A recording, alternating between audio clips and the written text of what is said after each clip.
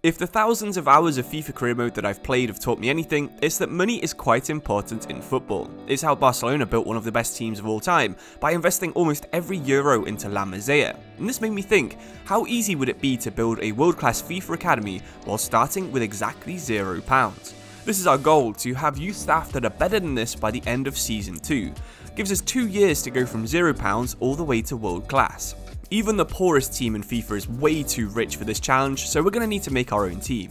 For the next 2 seasons, we're going to be managing Broke FC with our manager Hasno Cash, and we'll be starting at the very bottom in League 2. I wanted this challenge to be as hard as possible, so we hired and fired away all of the original £1 million budget to make sure we had exactly £0 with no scouts and basically no hope of any progress.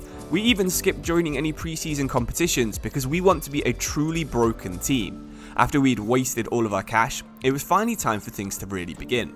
I mean, look how bad this team is. It's 0.5 stars, our best 3 players are only 63 overall, and the rest of the team is even worse. Naturally, our first action as manager is to try and sell the best players we have. They're literally our only hope of getting any kind of money and getting this team out of the gutter. Somehow, Accrington Stanley were actually interested in one of them. This helped us get our snowball to start moving. We sold Bowman for 200k, and this gave us £160,000 to invest back into our club. What's the best way to make money in career mode? Youth staff. With Bowman's old wages added into our budget as well, we now had 300k to spend on staff. Louis Peacock was potentially our saviour, so we used all of our money to hire him and spent our last £90,000 sending him on a trip to Coventry. It's a terrible city, and God knows how he's going to be spending £30,000 a month there, but I hope he is living like a king while finding us some youth players. A couple of days later, David Partridge also would leave the club. This means we now only have 25 players left, so this fire sale isn't actually a long-term solution. We're going to do the same strategy again though. I know Jartanen heads over from Finland, but we can't actually send him back home, that's way too expensive.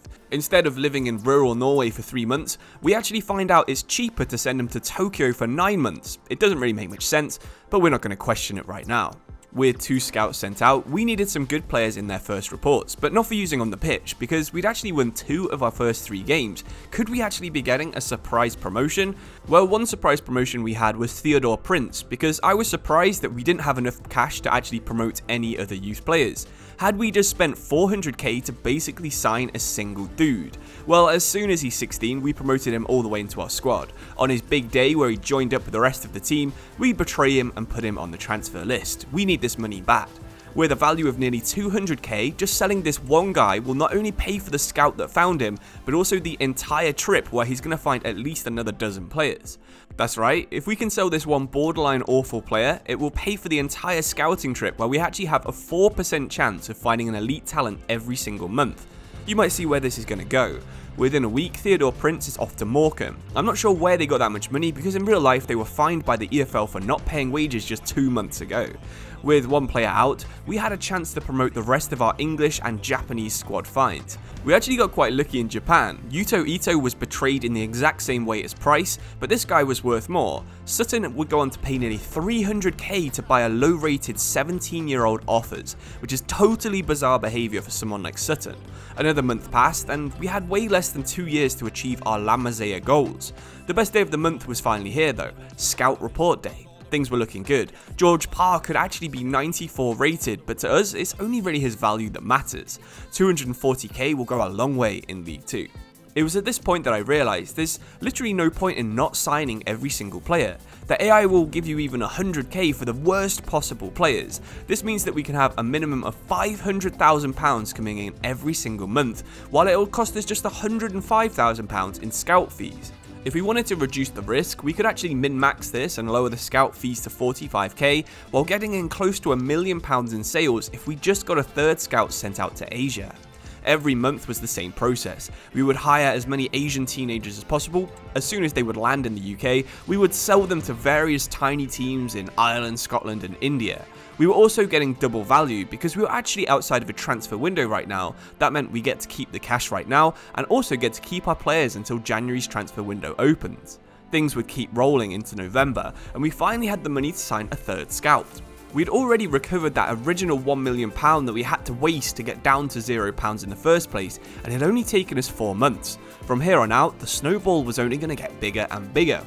The third scout was a big part of the snowball. Another Englishman, Noah Miller, joined, and we decided to gamble on getting a big talent.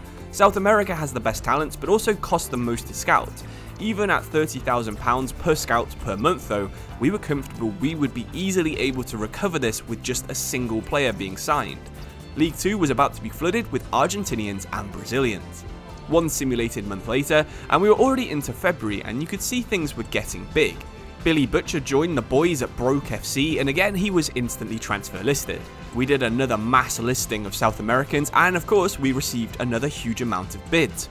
We had some players with less than 60 potential being sold for 100k, while some slightly better players were going for around 220k every single sale.